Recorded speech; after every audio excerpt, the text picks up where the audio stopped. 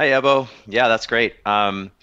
So there are a few questions that have come in. I'll just try to go back through them and recap them briefly. First of all, what's on a lot of people's minds, and that you'll hear this every time you make a presentation, is what kind of definitive statements can you make to those of us who are hearing from our customers or being asked by our customers, is access staying around? The perennial question, is it still being invested in? Is it staying around? Isn't it going away?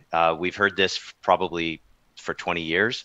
um, I know you covered it, that you're saying, hey, yeah, obviously there's new investments and it's not going away, Yeah. but are there any resources or places that people can go that they could show their customers? I mean, we might know it, but how do we show our customers that access is alive and well and still being invested in?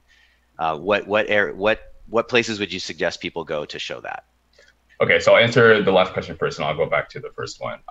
In terms of avenues to see what's going on, our public roadmap became more live and up to date as of a couple of months ago, actually. So if you go onto the Microsoft 365 public roadmap, you'll be able to see all the new features that are coming out in Access and the date of that release.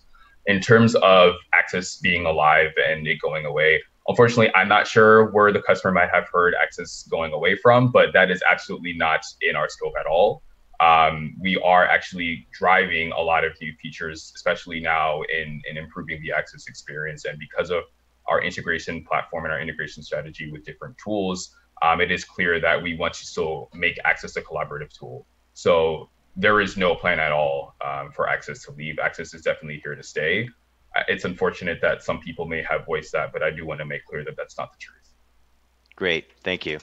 I know I see the investments and I see the new features coming out, but for those Yeah. people who are not in the know, it's difficult. But going to the roadmap, I think, is a great idea. And as Yeah. long as you guys keep that updated, it'll show that, okay, we're working on things.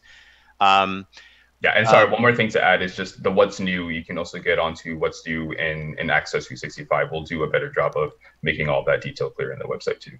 and that's what's already delivered. Yeah. Yeah, What's new is okay.